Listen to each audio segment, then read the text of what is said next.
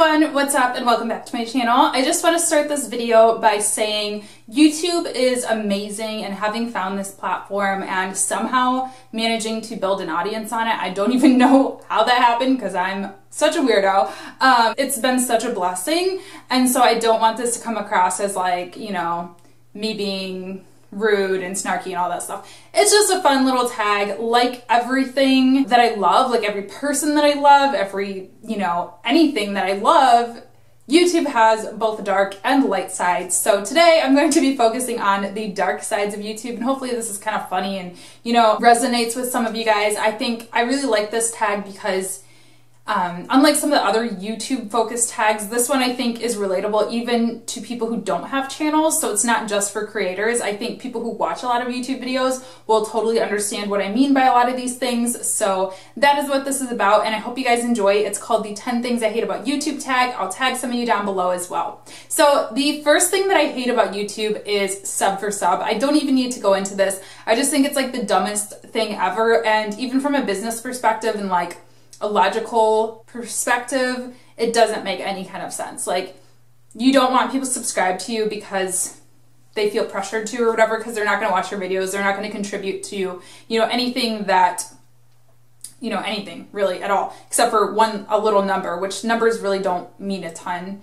Especially subscriber count. Subscriber count is like the least important metric on YouTube. So, and then like going along with that, buying subscribers is becoming a thing now too, or I'm sure it's always been a thing, but yeah, like just like buying and bribing your subscribers with giveaways and stuff like that. Like I just hate that. Like don't focus so much on the numbers.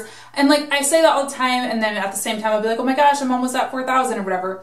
You know, I think it's okay to be excited about genuine growth like that, because over the years, I think it's a cool thing that 4,000 people cared about me enough to hit the subscribe button. But like, I don't focus on it, and I would never bribe for it. I would never beg for it. You know what I mean? Number two is copycats and just like phony people and unoriginal ideas. Like we all do copying to an extent, like getting inspiration from one another, and that's something that I love about this community. Even something like this that I'm doing today is a tag video. Like clearly I saw this in somebody else's channel and was like, oh, this would be something cool to bring onto my channel. You know, I didn't write these questions myself, but there's a line between like taking inspiration from or doing something like a tag and, you know, totally like ripping somebody off, and even down to like personality. You know, you see these people nowadays who try to be like super eccentric, like Bunny, like Graveyard Girl, or, you know, super like scandalous, like Trisha Paytas. And it's like, I'm not saying that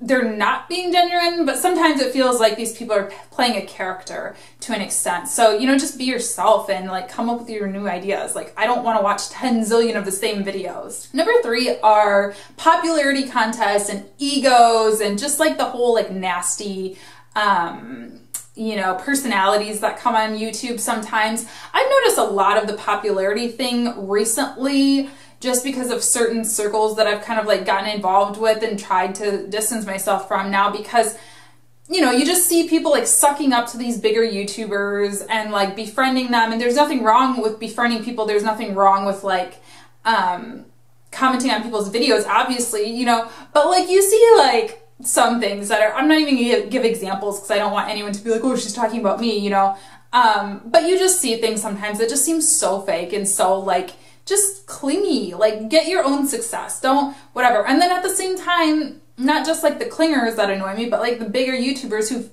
buy into that and like support that kind of annoy me too, because it's like, I don't know, it's like, first of all, you know that you're being taken advantage of, and second of all, like why are you supporting that kind of behavior?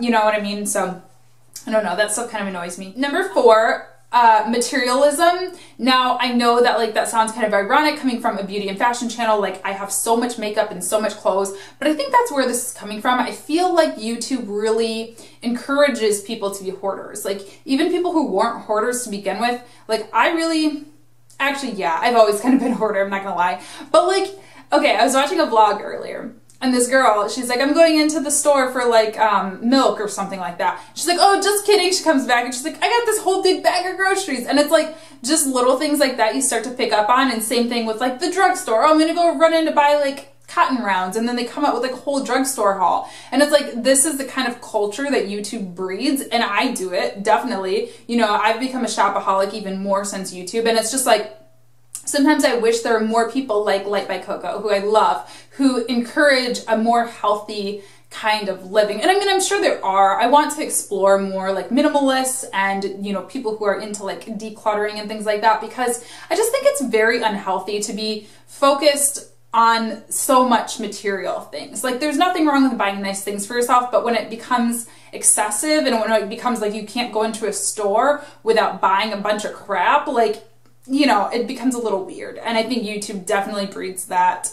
I think most people watching this would agree. Okay, number 5, multi-channel networks and sponsor spammers. So I did a whole video on my experience with my multi-channel network, and I'm not saying like that it's all bad, that it's a horrible thing or anything like that, but I'm more talking about like the people who email me constantly or spam my YouTube messages or even my comments sometimes asking me to join their network. Same thing with sponsors. I get, you know, people who want to sponsor me or send me product, and like I try to respond to everybody and be professional and at least say like, no, I don't think it's a good fit for my channel. But there's been times when like, you know, it slipped my mind or whatever, and they'll like keep emailing me like multiple times. It's like, dude, like take the hint. Or I'll say no and they keep like coming back with like counter offers. Okay, well, how about like 25 more bucks? How about 50 more bucks? It's like, no, I'm not going to like sell your freaking kitchen gadget on my beauty channel. Like, I don't care how much money you give me. And I don't know, it's just really the wrong approach for these companies.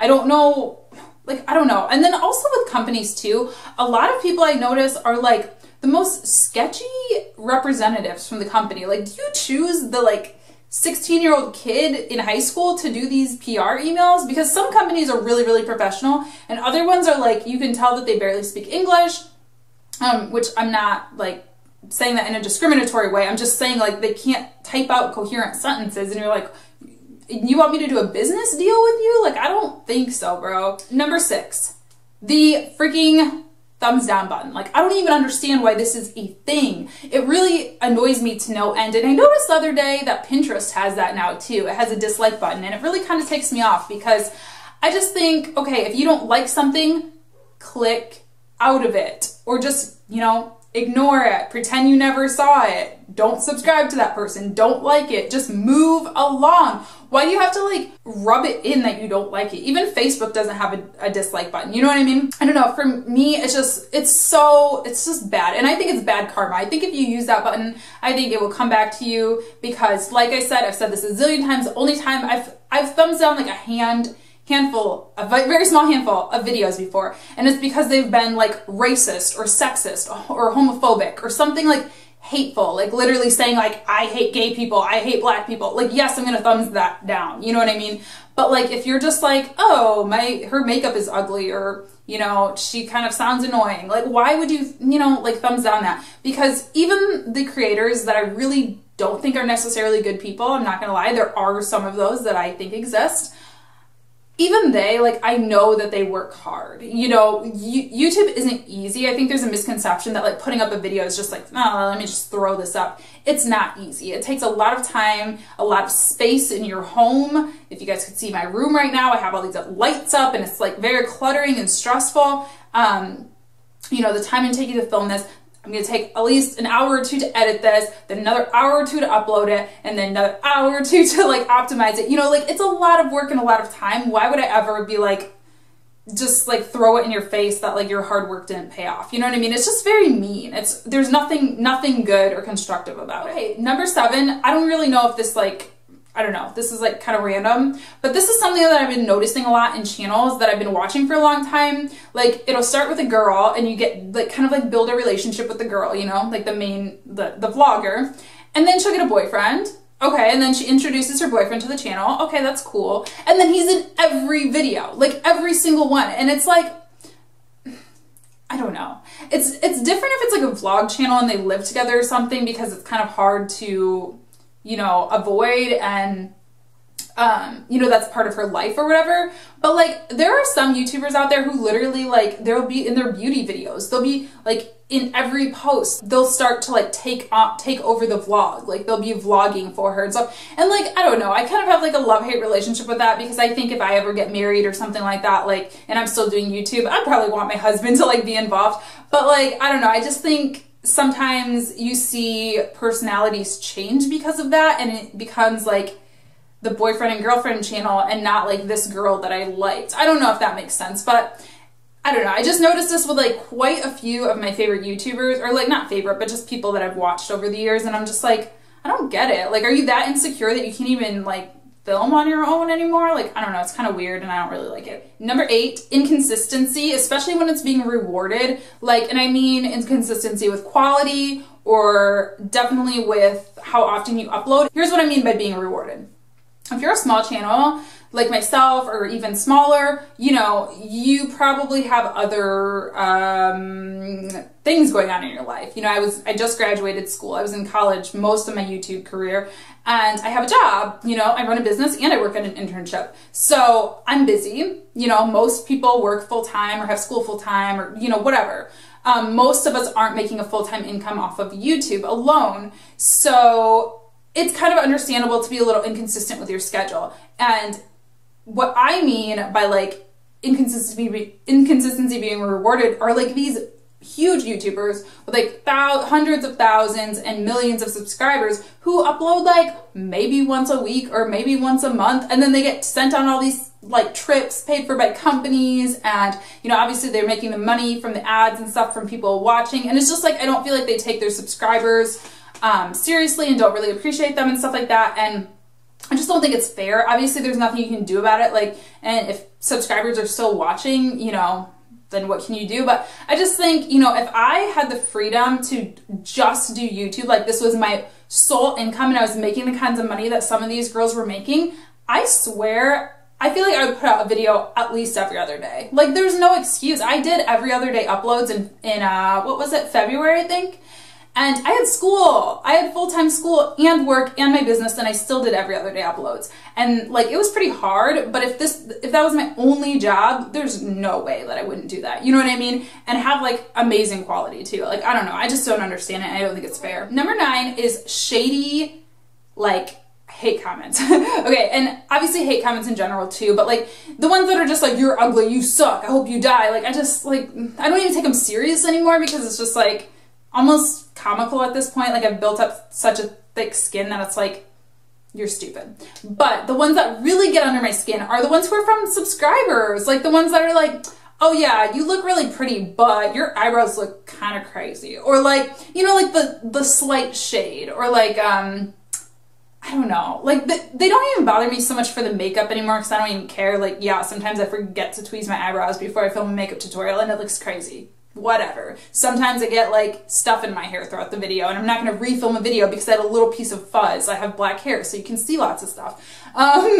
Or, you know, stuff like that. But like, it kind of hurts me when it's my personal life, like, you know, just like talking about like my dating life or something that's just like slight shade, like very slight, like, was she being mean or not? Do you know what I mean? And this has been happening a lot. So it's annoying because it's like, I don't want to like not like you because I know that you watch all my videos, but why are you like slightly shading me?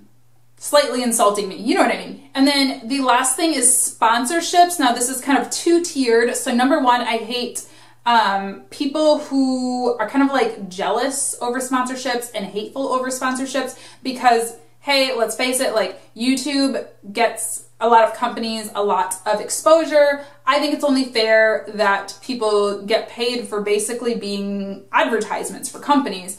That's just my personal belief. I don't see anything wrong with sponsorships as long as you are honest about it and let people know, hey, you know, I'm being paid to make this video.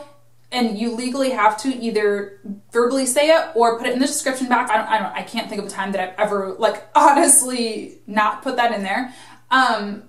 So yeah, I think personally I'm pro sponsorships, you know, definitely don't do every single video. You have to keep it at a minimum. I do one every like 8 to 10 videos. I don't think that's that crazy. It's not enough, like I said, to be a full-time income. It's nothing crazy. So there's that. So I don't like it when people are like, oh my gosh, another sponsored video. Like, yeah, the last one I did was 10 videos ago. That was like 2 months ago, you know? And then I also hate shady sponsorships. Like I said, like, you know, people who are just either don't disclose or, you know, just, you can tell they don't really like it and they're just doing it for the money. And now that FameBit is out, I have a video on FameBit if you want. I can link it down below. It's a platform that helps you find sponsorships. You see the things that are up, like a lot of the products that are being kind of shopped around YouTube, I guess, or like pushed on YouTubers. And so like instantly now I'll be like, oh yeah, I saw that on FameBit the other day. And like this person, you know, will be doing it. And like I said, there's nothing wrong with sponsorships, but you can just tell when it's fake, and like you can tell when it's just for the money. And I don't know, that just really bothers me because you know, the sponsorships that I do, and by the way, sponsored means that you're being paid for the video. I think a lot of people think sponsored means you got sent the product, because people have accused me of not disclosing a sponsored video before because I got the product for free. That does not mean a sponsored video if you look it up in like the FTC and all of that. I do try to tell you guys, hey, I got sent this product. Sometimes I forget. I have such a huge makeup collection. Honestly, I don't even know, like this thing, Daily Brush Cleaner. Did I buy this or did it get sent to me? To be honest, I can't remember. It's from Sephora, so I definitely bought it because Sephora don't send me crap. But you know what I mean? Like, I don't know. There's so much stuff. Like, I don't even remember where I got half of it. But if it's sponsored and I was PayPal'd an amount of money, then you have to disclose. So anyway, so that was the 10 things I hate about YouTube tag. I hope you guys enjoyed it. Like I said, I wasn't trying to be overly negative. I just think these are things that a lot of you guys can probably relate to. If you don't have a channel or anything like that, or don't want to film this video, leave me some things that you hate in the comments down below, because I would love to see this. And definitely do this video if you're interested in it. I will tag some of you guys down below as well, and I will see you next time. Bye!